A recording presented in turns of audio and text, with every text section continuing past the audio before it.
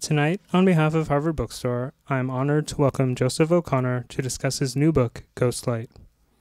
This lyrical novel opens with an aging actress crossing a city, spilling over with detail such as women looking like boxers disguised as society flappers in a picture the Marx Brothers never made. Molly Allgood is surviving in London and sifting through her tumultuous past. Her reminiscences carry her to the stages of Dublin, where she started her spectacular career and the place she began a fiery affair with Irish playwright John Millington Synge. In a glowing review, the Daily Telegraph calls Ghostlight delicately wrought, with each part interlinking and making a beautiful whole. The novel comes to an acutely moving climax, a fitting end to a haunting book about the lasting importance of memory and the absurdity of love. Joseph O'Connor has written 6 previous novels, and his first book, Cowboys and Indians, was shortlisted for the Whitbread Prize. Star of the Sea, published in 2002, won the Irish Post Award for Literature and received international acclaim. Mr. O'Connor was born in Dublin, and his writings have been translated into 35 languages. I'll now turn the introductions over to the Vice Consul of Ireland, Ms. Deidre Ní Halún.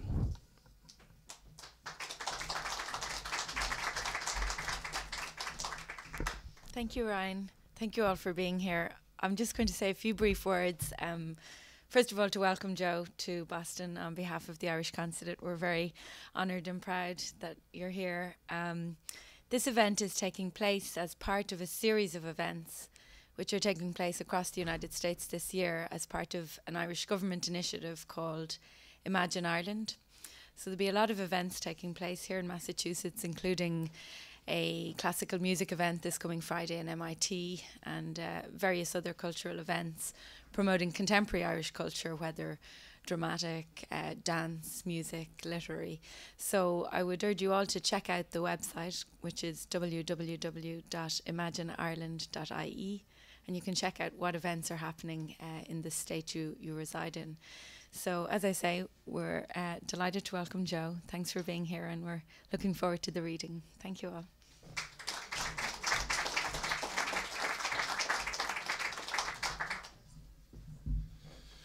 Well, thank you very much, Ryan and Deirdre, for those lovely introductions. I want to particularly thank Deirdre for being here tonight and for sponsoring the little reception, so make sure you stay and have a drink afterwards. She mentioned Imagine Ireland, the initiative of Culture Ireland, a branch of the Irish government that promotes Irish culture abroad, and as part of that, I'm told that the government is sending 1,000 Irish artists to the United States this year. I didn't know we had 1,000 Irish artists. I'm certain the way things are in Ireland, I'm not sure we've got the funding to pay for them to come home again, so you may be stuck with them for a while. But it's a wonderful thing. You know, Ireland is going through some difficult times, but one of the greatest inheritances that we have, and a thing that has sustained people, and a thing that has brought dignity and honour to Ireland all over the world through very difficult times before, has been this magnificent inheritance of our culture, which has really been part of our gift to the world. So I would encourage you to support these events, because there are some really wonderful people heading towards your shores. So I'm going to read to you a little bit from this novel of mine, Ghostlight, which Ryan told you a little bit about, just to contextualize it slightly more for you. As Ryan mentioned, this novel, it's loosely based on real life events.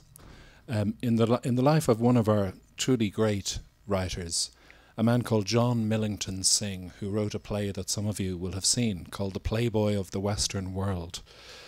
The first really important Irish play of the 20th century. And Synge, in real life, was a rather reticent, buttoned up, slightly damaged man. He never knew his father, who died when he was a baby. He was raised in wealth, you know, and with privilege, but with a certain amount of loneliness too. His mother was a very strict, puritanical religious person. And Synge read the works of Darwin as a teenager of 15 or 16 and suffered a very extreme crisis of faith. And he knew that this would separate him from his family. He had been hurt in love a few times as a young man, as most of us were a few times when we were young indeed. But there seems to have been something in Synge's childhood that never gave him the capacity to recover from those hurts. So he was a lonely man, and there's a beautiful phrase about him in a poem by Seamus Heaney, where Heaney says that loneliness was his passport through the world. You know, it was really how he presented himself to the world. So Synge and the great poet William Butler Yeats and the great writer and intellectual Lady Gregory were involved in the early years of the 20th century with the founding of the Abbey Theatre in Dublin, a place where some of you will have been, a really remarkable institution, the National Theatre of Ireland, which came into existence before the nation itself legally came to be.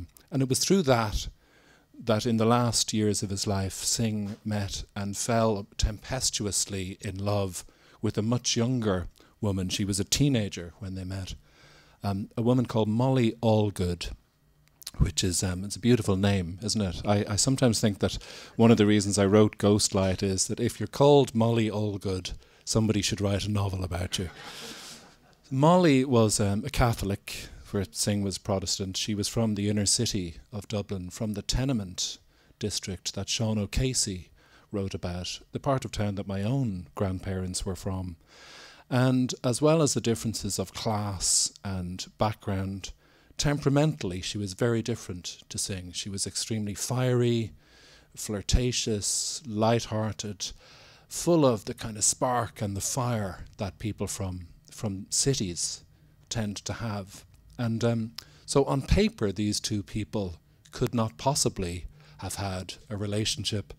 But we all know that the song of Heart's Desire is the sweetest song of all, and all sorts of wonderful things happen when people fall in love. And so it was that in the last few years of Synge's life, he and Molly had this secretive affair.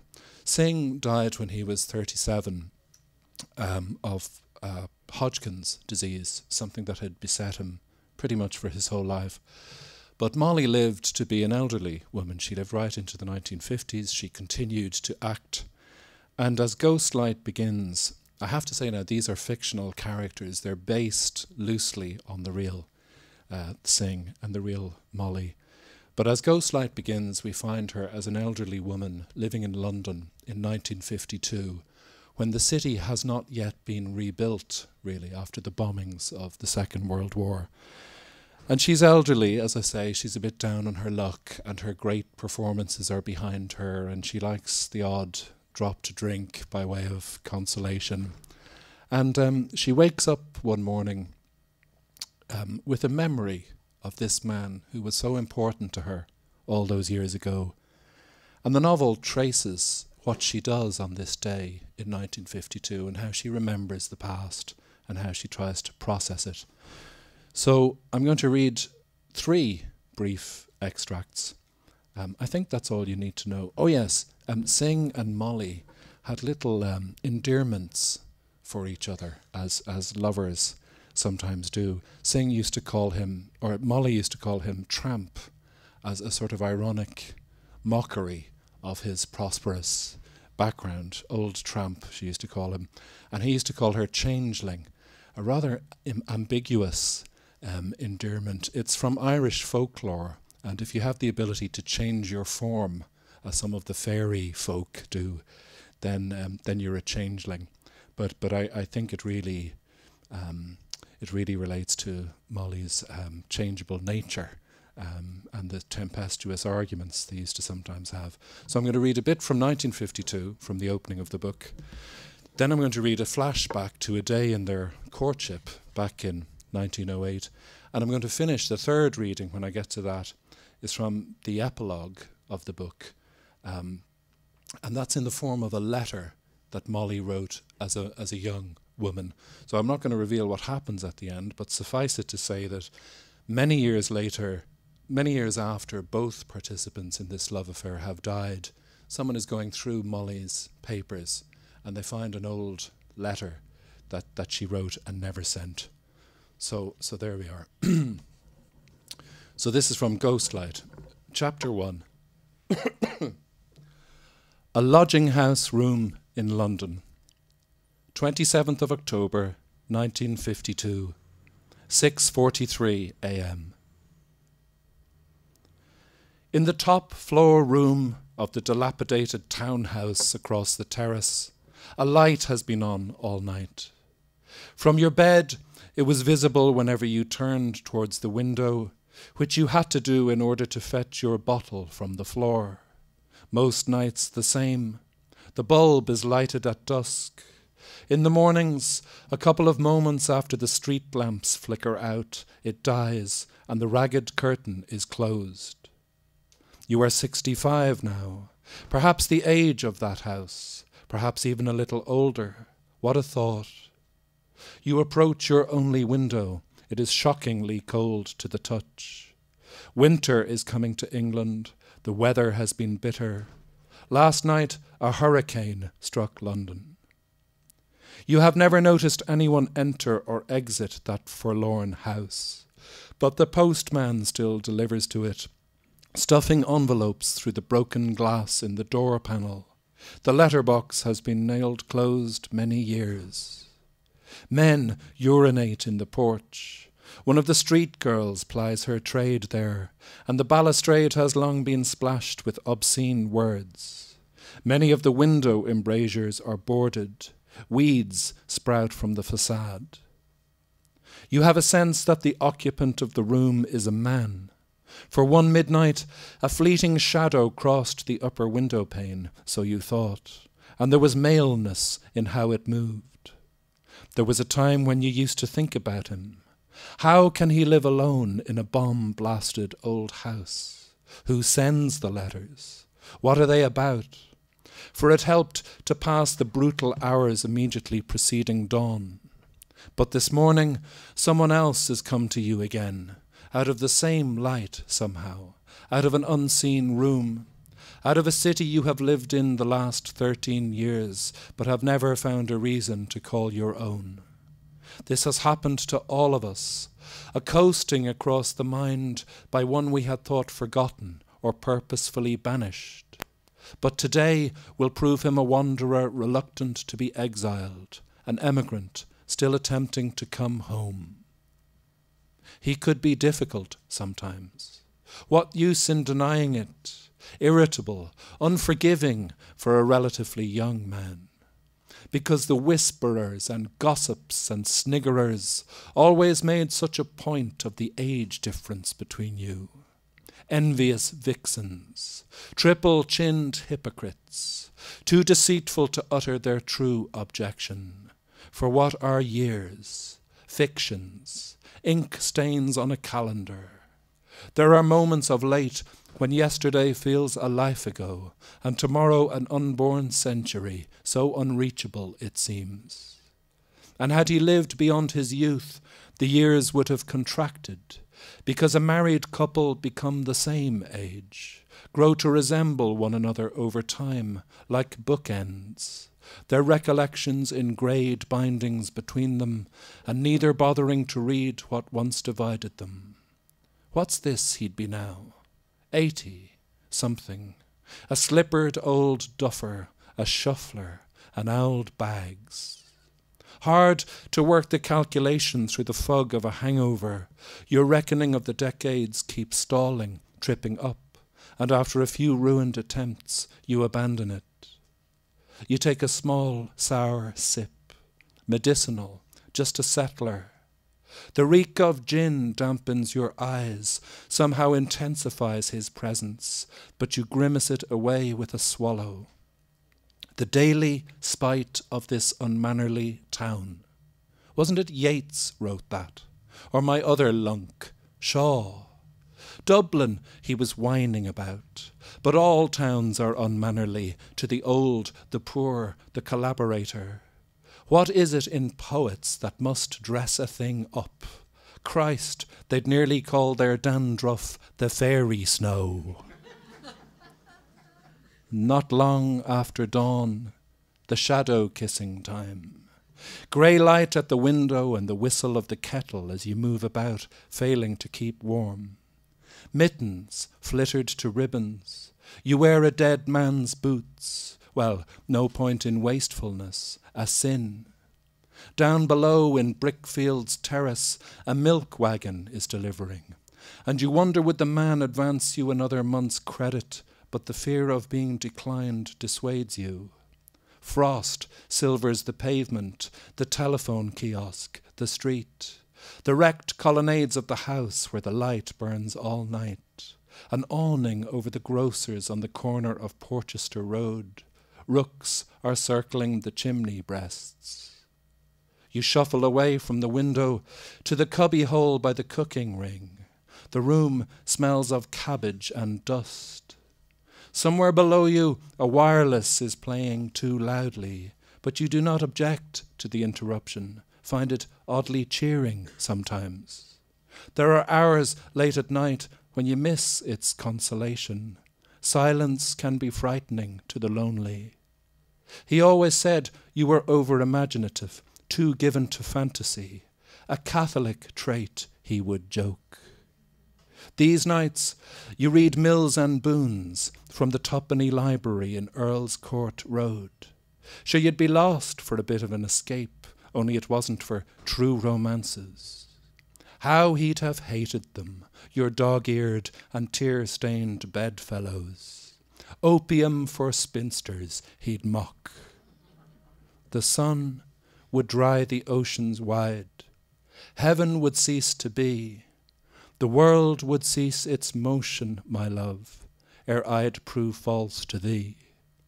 A song on the radio that would draw the heart out of you, Molly, that anyone ever felt such devotion. Chapter 3. Kingstown, a prosperous suburb of Dublin, 1908. There is a part of the garden by the cluster of sycamores, near the bend in the drive where the gravel is wearing thin.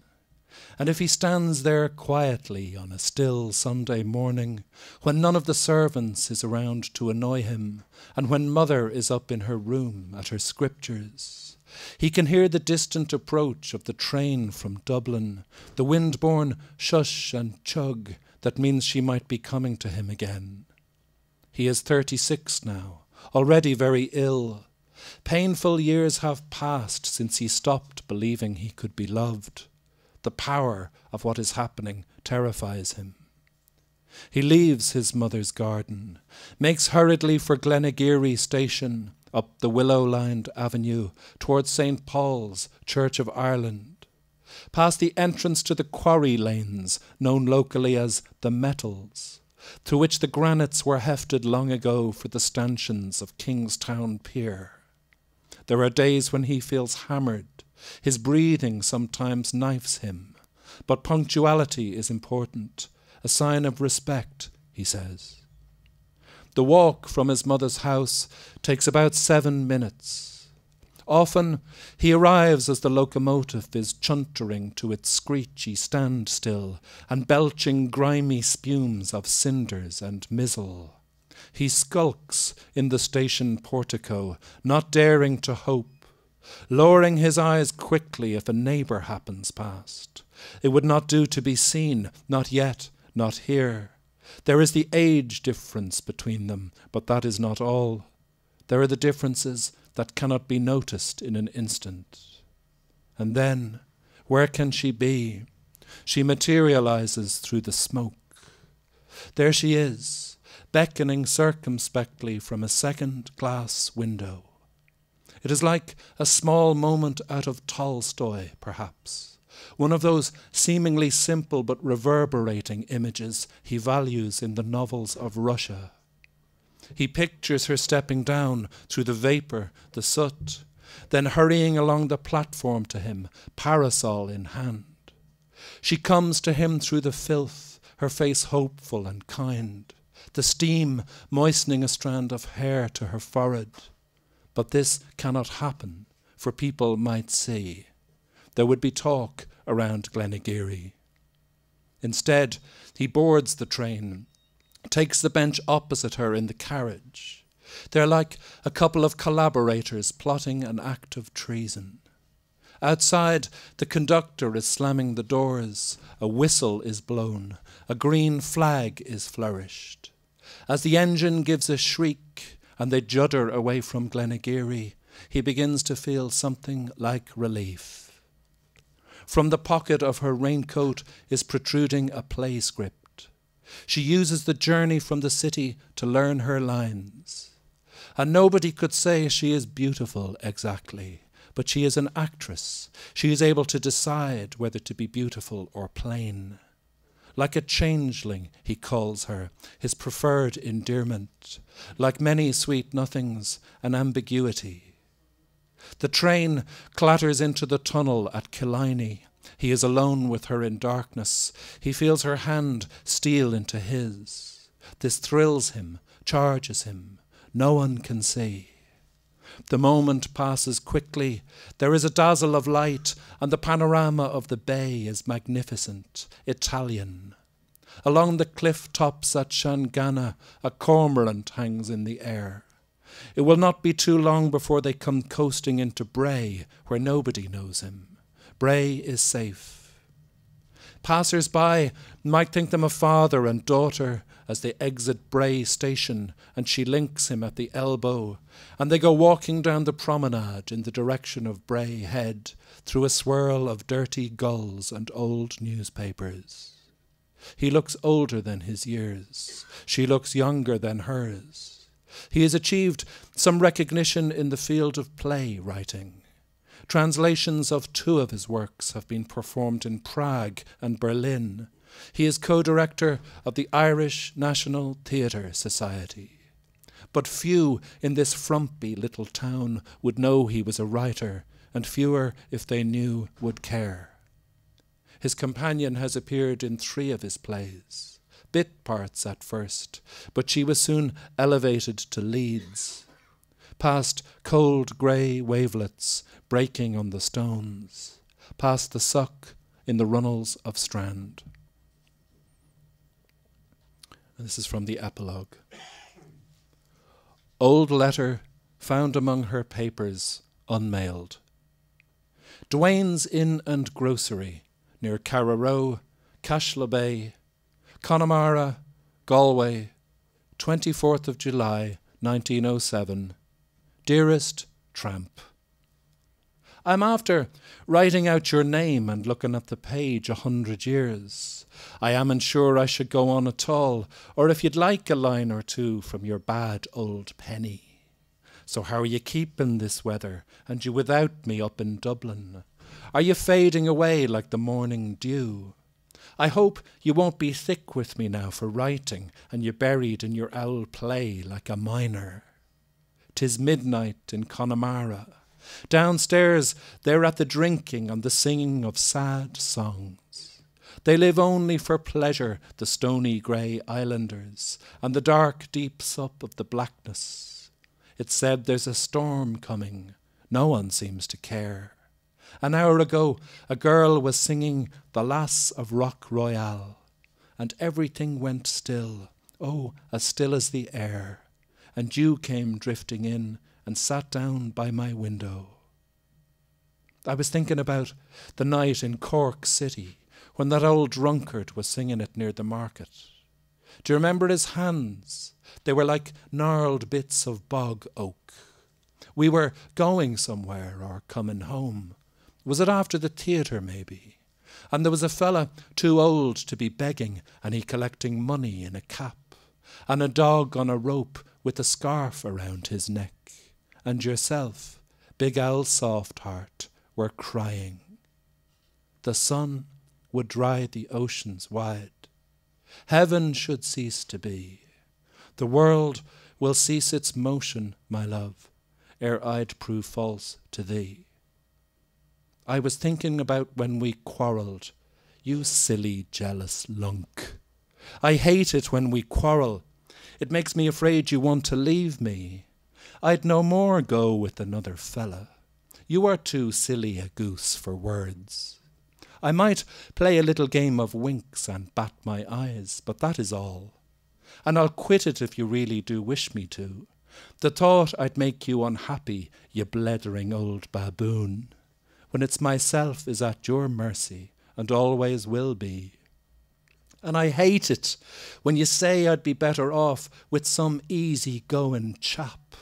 God, it makes me want to scream the face off you, so it does. Some harmless, nice fella and his collars in a drawer and his mammy sewing him up for the winter.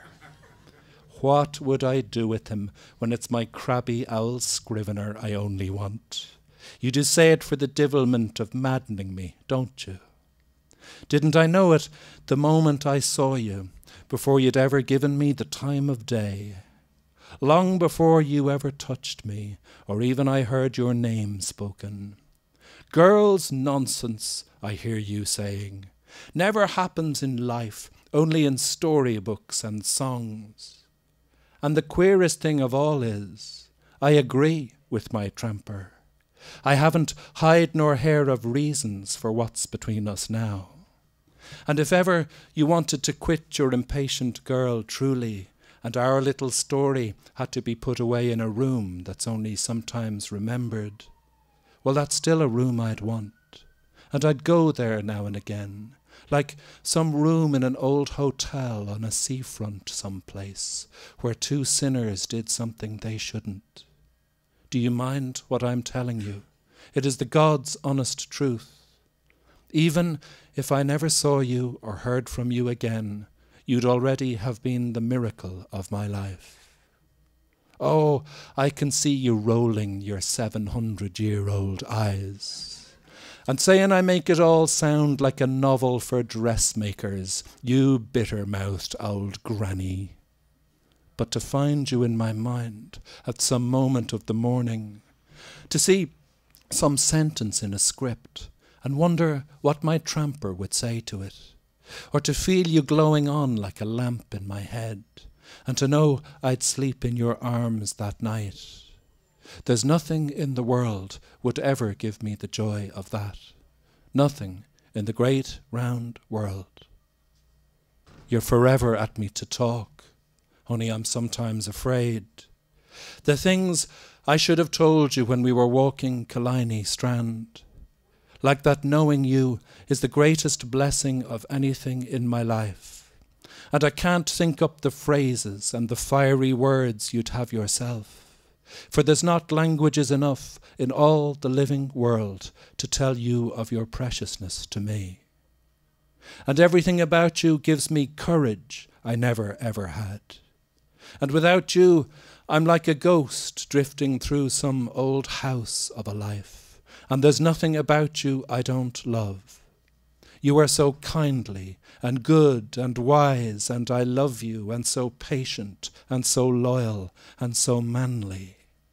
So now you know all. Can I send you this letter? Are you reading it still? Am I gone mad? When we marry, can we go to America and stay there a time? That's if you still want me, my ploughboy.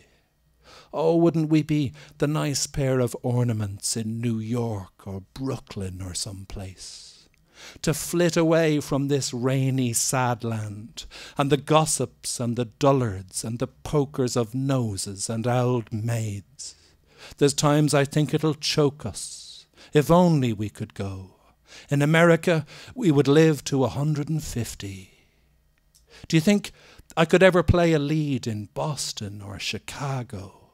Ah, my tramper, wouldn't that be a thing entirely? We'd be two fools with the laughter, and we traipsing down the Broadway and back to some little flat in the midnight.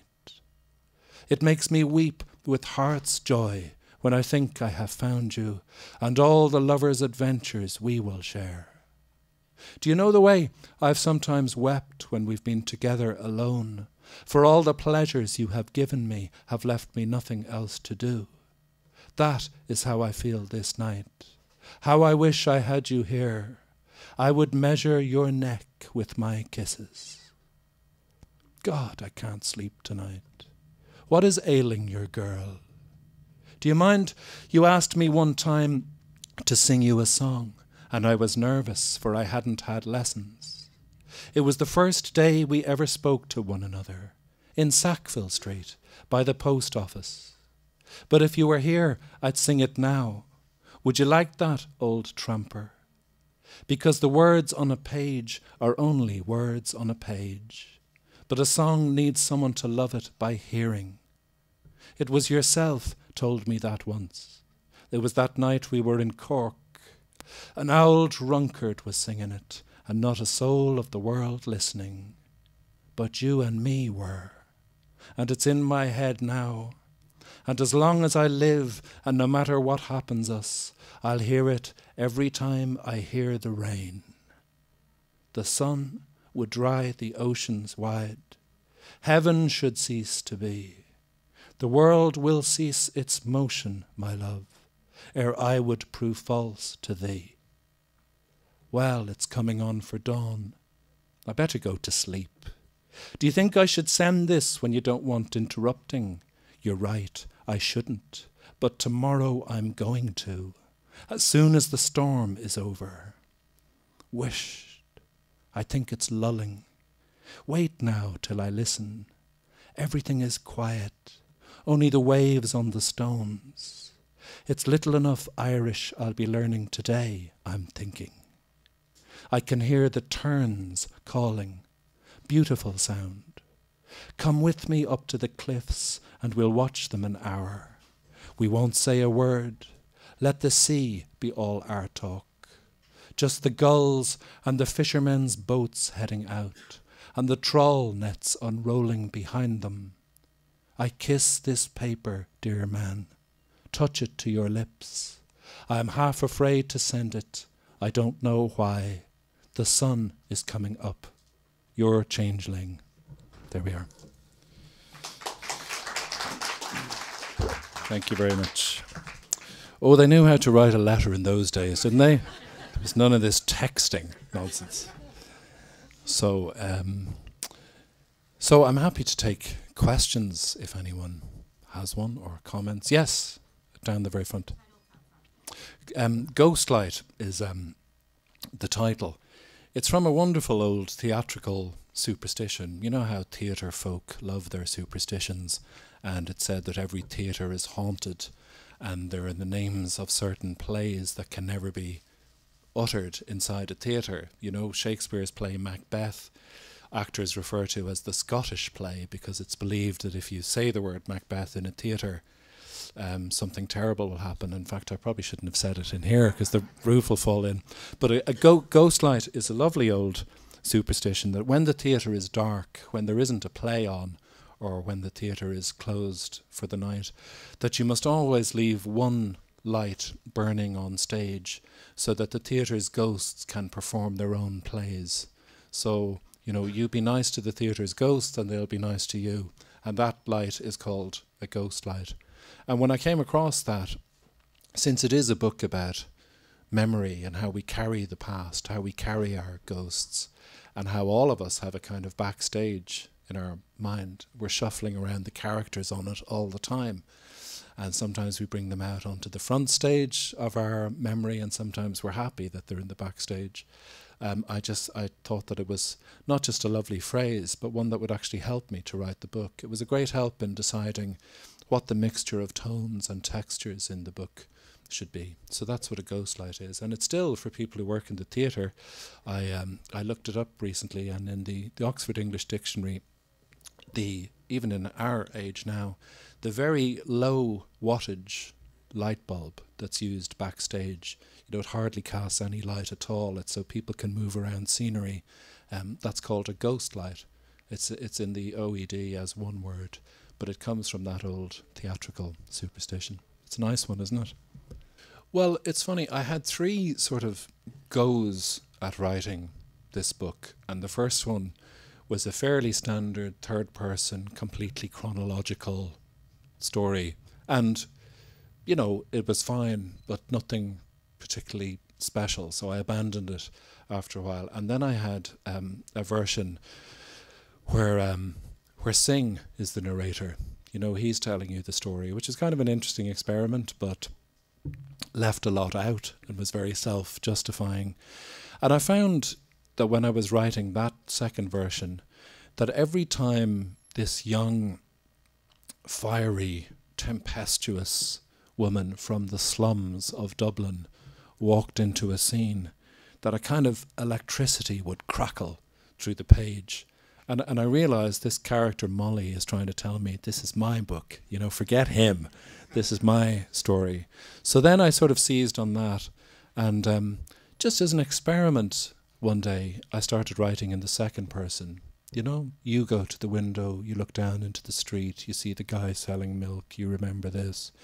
And there's a curious intimacy that comes with that tone that isn't there in the third person. Like the word, if you could sum up what we feel when we feel love, it's the word you. You know, love is the focus on you, on the second person. And to use the word you about a character, I think means that you have a tenderness for them, a kind of respect and a sort of affection. So I liked that. Then I think you, the second person, is something that we unconsciously slip into all the time. We don't notice that we're doing it. But, you know, every day of the week we say, you know, when you're on your way into work and it's cold and you're late, and, you know, it's just a natural sort of narrative form for us, and we use it a lot. Children use it almost all the time. And then thirdly, I suppose, it was to highlight something that I think we all do. Like, one of the ways we get through life is by having an imagination and by having a fantasy life. So sometimes we see the world through our own eyes. We're looking out at it. And sometimes we see ourselves as characters. Sometimes we see ourselves as in the third person. So I think that's something that everybody does, but perhaps something that an actor does more than most. And this is a story about an actor. And an actor is somebody whose stock in trade is their ability to become someone else. And of course, the ability to know what it's like to be someone else, that act of profound empathy, that is what the reader does when they read. That's what's at the core of the desire to read. That's why every society that has ever existed on the earth, there's been somebody whose job is to tell stories, because there's some deeply human need in us to escape from ourselves for a defined length of time and to know what it's like to be somebody else. And in any kind of story, from a sitcom to a soap opera to James Joyce, high literary fiction, that is what is at the heart of it. And the irony, the paradox of fiction is that once we do that, once we experience what it's like to be somebody else briefly, we come back to ourselves with a greater sense of what it's like to be us. You know, it's a remarkable thing. So I thought that the use of the second person would acknowledge that, and I suppose would acknowledge the central role of the reader in any novel. You know, I always think what the reader does is far more radical and creative than what the writer does. I personally think we have enough great writers in the world. We need more great readers.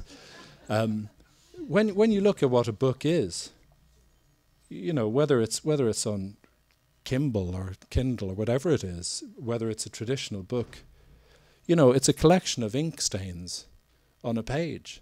And what the reader does is to take those and play them, turn them into the movie, turn them into the experience. You know, the great John McGahern, who you and I were talking about earlier, he said this all the time. The novelist only does half of the work. And I always try in my novels not to make the reader work, but to provide a kind of three-dimensionality, to provide a sort of structure that the reader walks into. And you can walk around and touch the walls and the floor of the story. And there's something about the use of the second person that I think allows for that. I mean, I've come to think really of a novel as being like sheet music. What you're doing is writing sheet music, and you give it to the reader, and the reader sings the song. You know, and you must never forget that as an author, because once you forget the reader, the book immediately turns to ashes. You know, so there's something about the playful use of you that invites the reader in. I suppose it was a choice, really. I mean, my first 3 or 4 books were about people of my age and my experience and my background. A lot of them were about young people in London or in America in the 1980s. And I suppose I sort of felt, having written 3 or 4 of those books, that for better or worse, I'd said whatever I had, whatever very small amount I had to say about that. And I was interested in the notion of how some of the realities, some of the hidden stories of the Irish past are very fascinating and reveal a lot about our world now. So I decided about 10 years ago I was going to have a go at writing 3 novels that were about forgotten corners of the Irish past. And the first one was called Star of the Sea, which is set in the era of the Irish famine. And then there was one called Redemption Falls, which is set in the 1860s, and it looks at immigrants here in the United States who are touched in one way or another by the American Civil War. And then there's this book.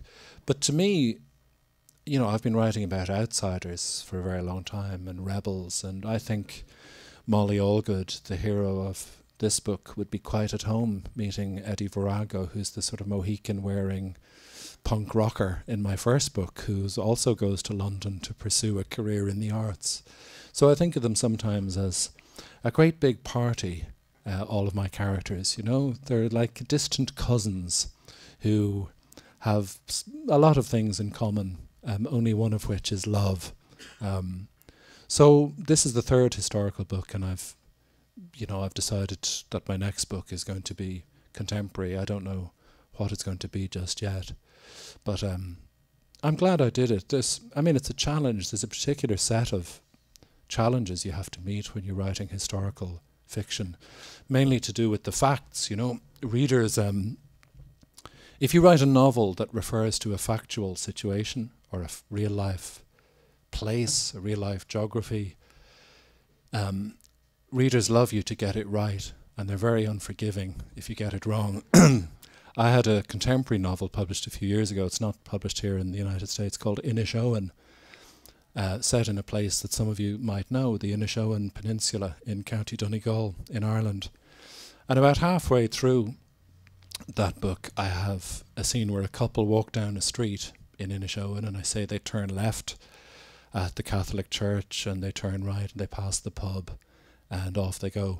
So I get a letter from a woman who lives in Inishowen saying, you know, I loved your book. I've loved all of your books. I'm your #1 fan. But then I got to page 202 of your novel, Inishowen. And everybody knows that when you turn down that street and you turn left, that's the Protestant church. It's not the Catholic church.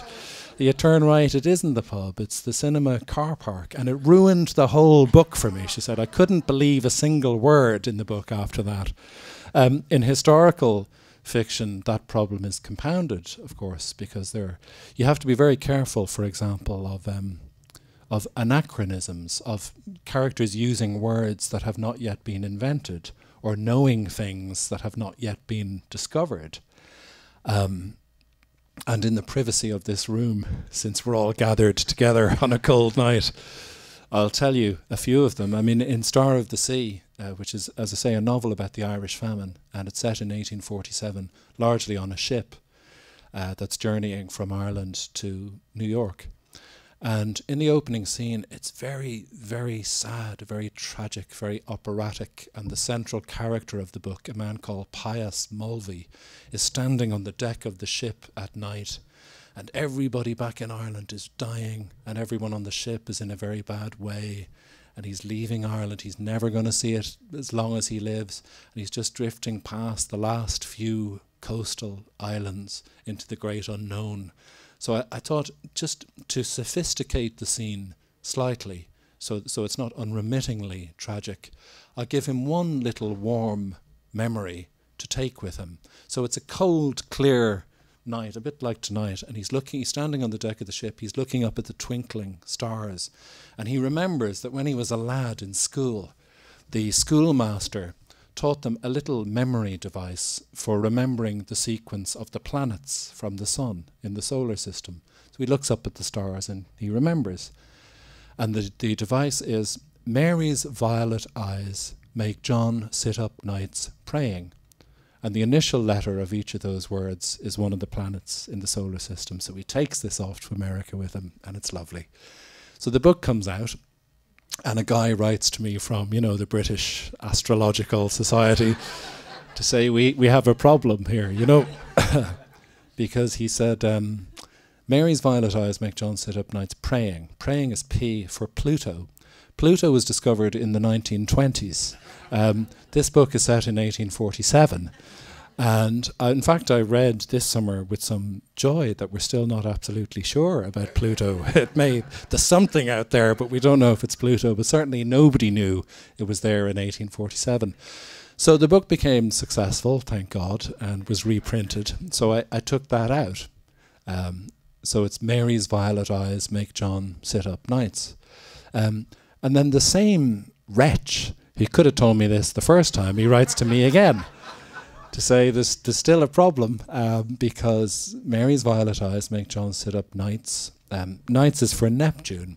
And Neptune was discovered in 1847, the year in which your novel is set. So you're telling me that this poor, starving, illiterate peasant from Connemara, he's keeping up with all the scientific journals. He's remarkably well informed about planetary discoveries. So it was as though with every reprint of the book, the solar system was getting smaller. So you have to watch for things like that. I remember another one now. I'm confessing all my misdemeanors in that book. There's a scene in which a poor man is on a mountainside in Connemara during the famine in 1847, and he hears a wolf howling in the distance, which I thought was just a sort of standard issue, evocative sound. And a guy really does write to me from, the Irish Wolf Appreciation Society to say that couldn't have happened because, as everybody knows, anytime someone writes to you and to tell you something that nobody knows, it always begins with, as everybody knows. He said the last wolf in Ireland was shot in 1791. And here's a picture of the wolf, here's a picture of the guy who shot him, here's how much he weighed. And at the instigation of my lovely father, Sean, I did something that I hardly ever do, and I wrote back. I said, thank you for writing to me. I'm sorry to disappoint you, but that must have been the second last wolf in Ireland, because the last wolf in Ireland is in my book in 1847.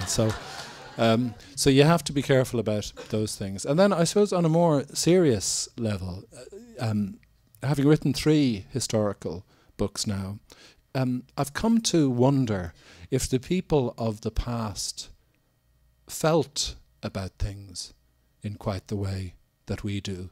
The world of the middle of the 19th century, for example, Star of the Sea or Redemption Falls, is so unimaginable to us. The world has changed so much. If you were to think of a family now with 2 children, if one of them died, that would be the most horrendous tragedy. I don't know if they would ever get over it, but there would be counselling and there would be a whole structure for people to deal with their grief.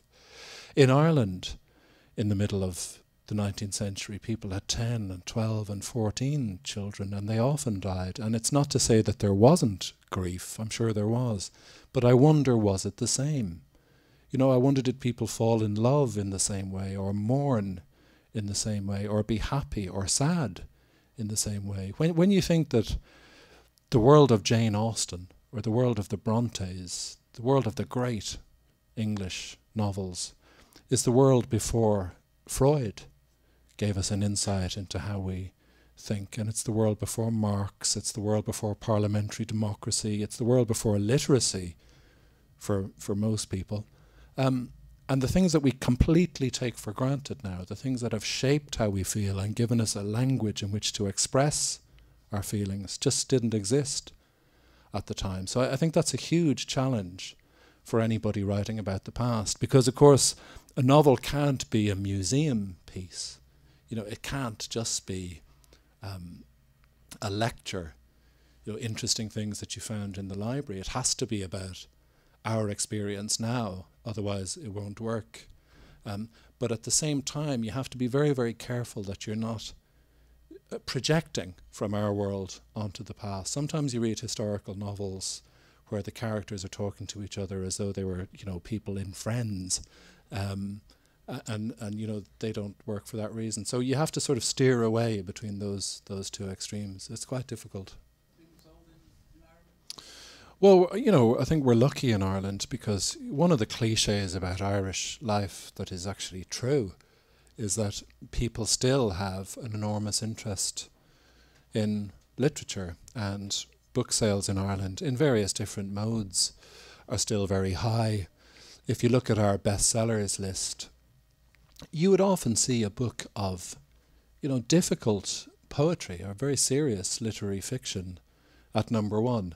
Seamus Heaney published a book this year, was number one in the bestsellers list, ahead of the John Grishams and, all of those books. Not to decry anybody's books, but it's just an interesting, unusual thing. If Colm Tóibín publishes a novel, it's a big bestseller in Ireland. Sebastian Barry's last book sold 300,000 copies in Ireland, and it's quite a difficult book. It's an absolute masterpiece, but this is not, bestseller material perhaps in other countries.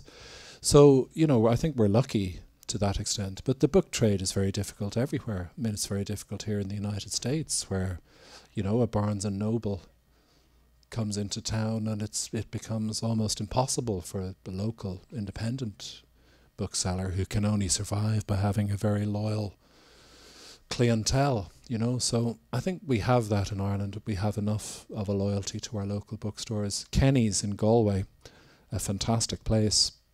It is a shame that it's closed, but what they did with electronic bookselling and so on really was a pioneering thing. I think they're the first bookseller in Europe to do that, so they continue. So that, the trade changes, but thankfully all over Ireland and in Europe generally, I think there still is an audience for literary fiction, if it must be called that. I mean, the other great thing in Ireland is, of course, that those terms aren't used quite as much. I remember as a kid, it was a really inspiring thing to me that we had a writer like Roddy Doyle who people just loved. Kids would buy his books, people who didn't read much would buy his books, and then he went and won the Booker Prize. So here along came a writer who just ignored the categories and it just, covered the waterfront. So somebody like that was very important to me. I don't think in those categories myself when I'm writing. I think it's a great notion that's there in the American literary tradition, I must say, perhaps more than in ours. There was always a notion here that for a novel to be truly great, for a novel to be really a classic, it had to be capable of being read by anybody, a Harvard professor or a general reader. And when you read Steinbeck and Hemingway and all of those writers, they believed in story and character, and they believed in making their books page-turners, and they often wrote about the so-called very ordinary people. In Ireland, we believed in a set of very interesting but different things. We believed that a novel should be beautiful, it should be lyrical, there should be music in the language, but we weren't actually always brilliant literary storytellers. A lot of Irish novels, the lyricism gets in the way.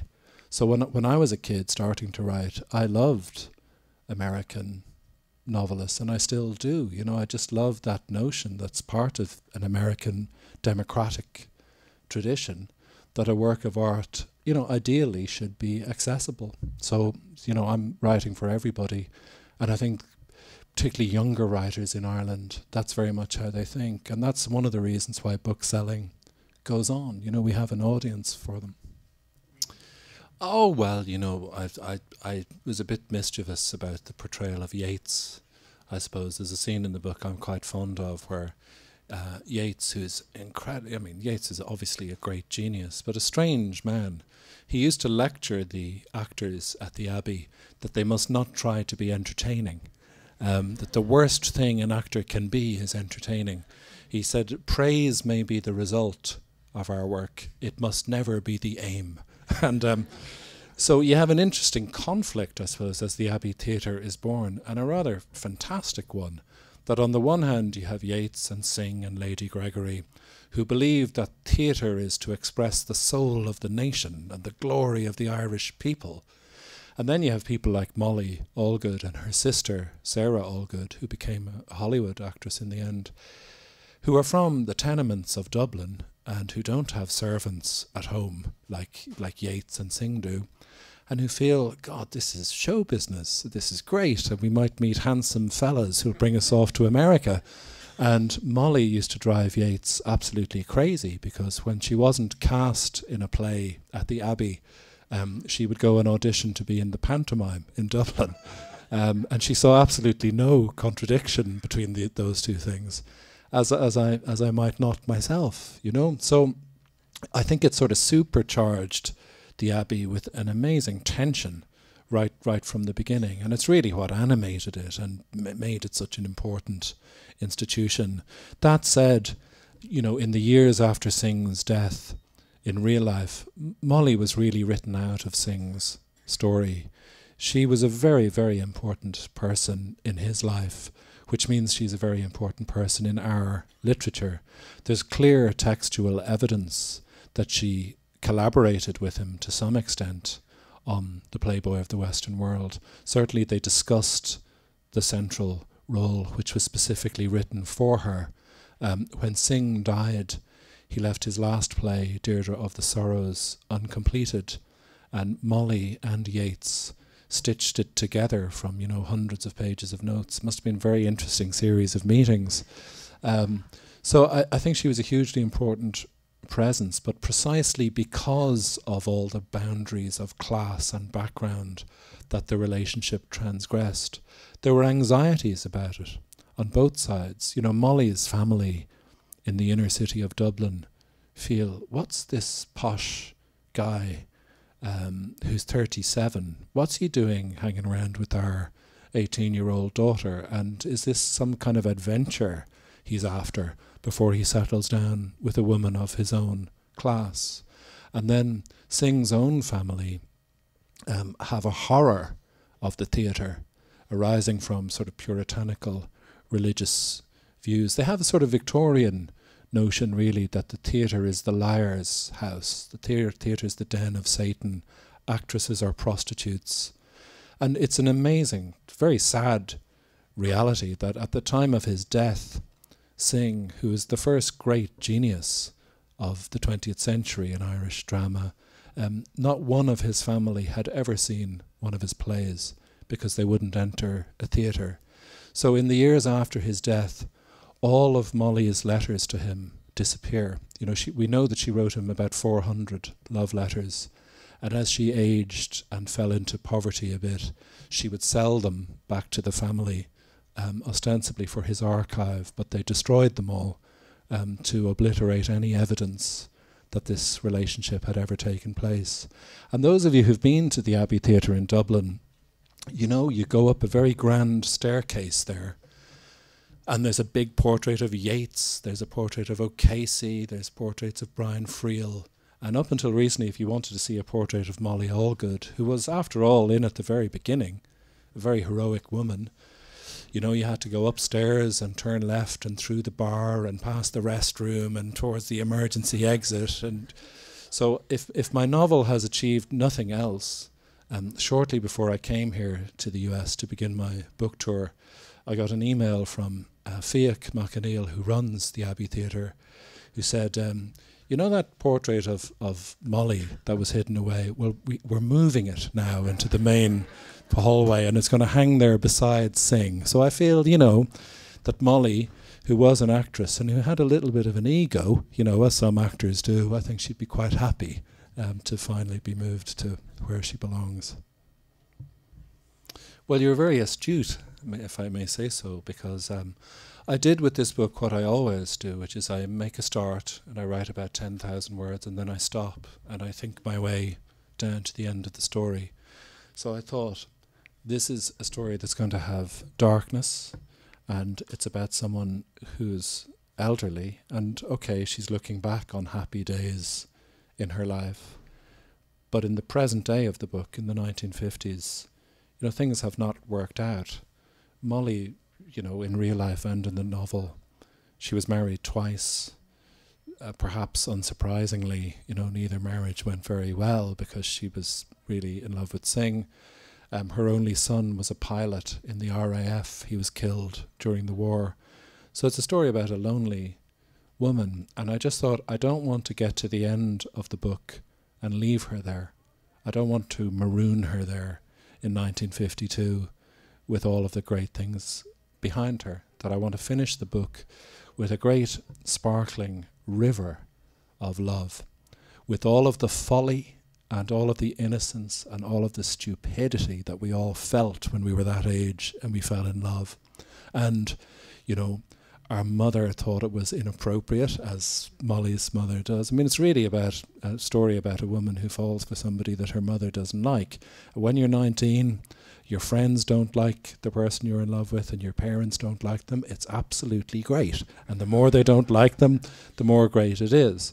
And I think it's something that we write about quite well in Ireland, that particular side of love. It's beautiful when Yeats says in his great poem, Down by the Sally Gardens, but I, being young and foolish, with her could not agree. I mean, this is a poem about the nobility of love, how serene and how wonderful love is, but about the foolishness as well, So I thought to end the book with a celebration of that, so that the last thing the reader sees, and I mean, the reader's not a fool. The reader knows this is the writing of a very young, very naive woman, and it's not going to work out. But at the same time, that there's something heroic about it. Just to end with a great sort of explosion of love is the last image that I wanted to see of her. So I wrote that, and then I went back and joined the dots. It was a bit more complicated than that, but that's, yeah. I mean, it's always good to have a destination. Whenever I teach writing, which I do from time to time, I do encourage my students to have the ending, if at all possible. It comes from very painful experiences in my own early writing life when, my first book, which is called Cowboys and Indians, was published in 1991, but it's actually my fourth or fifth go at a first novel. And my problem was always that I would write too much and they would just get bigger and more baggy and more absurd. There's a wonderful place in County Monaghan in Ireland called Annaghmakerrig. I don't know if any of you know that. It's a great big Victorian house that was owned by Sir Tyrone Guthrie, the great theatre director, the cousin of Tyrone Power, the movie star. And when Tyrone Guthrie died, he left his house to the writers and artists of Ireland. There's a foolish thing to do. And it's administered through the Arts Council, the Irish government. As a writer's retreat, you go there and you work on your novel or your painting or your piece of music. And I remember going there with one of my early stabs at a novel. It was 250,000 words and I didn't have an ending. So I went to Annaghmakerrig for 3 weeks and I said, I won't leave until I get an ending. And the days ticked by and by and by, and suddenly it was the day before I had to leave and go back to London where I was living. And there's a lake there in the grounds with a rowboat. So I thought, I get into the rowboat, I row into the middle of the lake, and I won't come in from the middle of the lake till I have the ending. So I rowed out to the middle of the lake, I put up the oars, I started smoking, the boat circled round in the water. I smoked all the cigarettes, and after about 2 hours I actually did have a very important revelation, which is there's no ending. This has just been a colossal waste of your time. And what you've got to do now is put the oars back in, row back up to the bank, walk up to the beautiful Victorian house, get the 250,000 words, throw it in the trash, because otherwise you'll spend the next 40 years of your life with this thing just getting bigger and bigger. And so that's what I did. And everything that I've written from then on, whether it's a book review, whether it's a note to the milkman, practically, I have the ending before I really get going. Because you need to have a destination. And like any journey, the destination can change. There are all sorts of circuitous ways that you can get there, but you need to know where you're aiming. And in this case, once I got Molly's voice there in that letter, it was a huge help. It's a great pleasure. Thank you very much for coming along.